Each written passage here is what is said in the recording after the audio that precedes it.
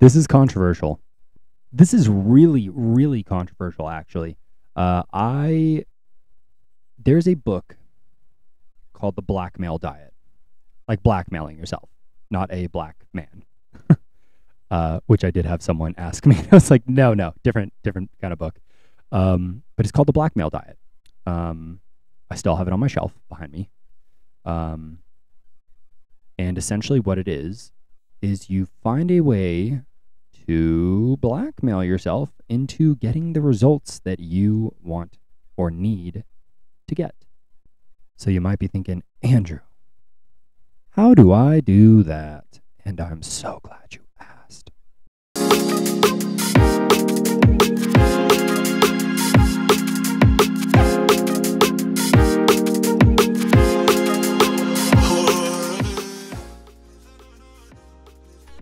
What is a significant amount of money to you? Just think of whatever that number is. You know, maybe it's $100, maybe it's 500, maybe it's 5,000. Whatever a significant number of money is to you, you take that money and then you pick your goal.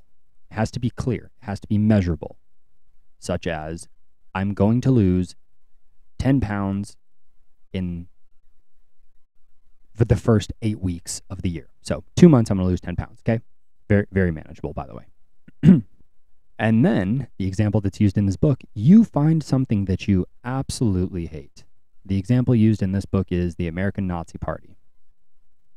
And this guy put, I believe it was $5,000 in a trust that would be donated to the American Nazi Party if he did not lose 70 pounds in 1 year. Obviously, or maybe not so obviously, because there's a lot of people who are still like, oh, I would still probably fail this.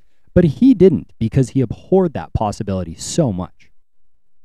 I have used this with one client very successfully, one client kind of successfully, in the sense that it gave him clarity around himself. And I'm currently using it for myself again, based around a government loan that I got that I want to get paid off. And it's not to the American Nazi Party, but I am basically financially blackmailing myself to get this paid off. Otherwise, it's going to cost me a lot more in the long run, right? I used this with one client who lost, just like the book, 70 pounds. I used this with another client who quickly realized that he just wasn't that dedicated. He hadn't found something that was important enough for him to actually do this. And in his case, I could sense the hesitation. I think it was like $50 or $100 with him. So I could tell that he was basically prepared to fail. Most people can afford to lose $50 to $100, which is why it's important to pick an outrageous amount. But because of that, the day that he, failed to hit that goal because of improperly blackmailing himself, not putting enough at stake, when it finally came to it, he actually sat down with me, gave me the money, and he said, I'm not actually motivated enough to do this yet, so I need to step away from this until things change. And I was just like, okay.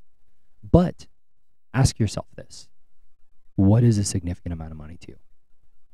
Is it $500? Take that $500, and if you're not prepared to put it into a trust to go somewhere, talk to a friend and say, hey, here's this money, or talk to a financial advisor. Hey, here's this money. Here's what you have to do with it.